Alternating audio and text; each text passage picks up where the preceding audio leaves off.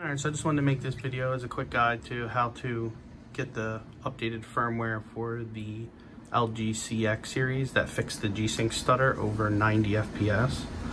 So if this will only work if you have an engineering remote or some way to access it. You can look up plenty of other guides online. Just do some Google foo and you'll find it. But for this one in particular, you need a remote like this. Now, I purchased this on Amazon. And so what you're gonna do is you're gonna hit this in start button.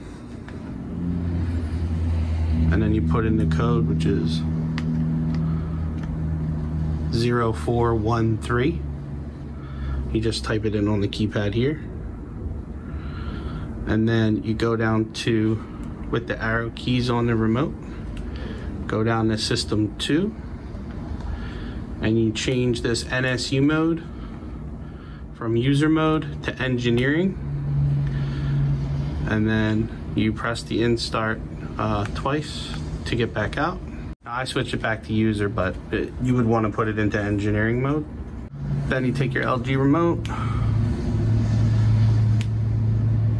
go into support, go into software update, and then you just hit to check for updates. Now I already did it. You can see I have 3.11.30, which fixes all the Gsync issues. I haven't had any other problems, so hopefully they push it out.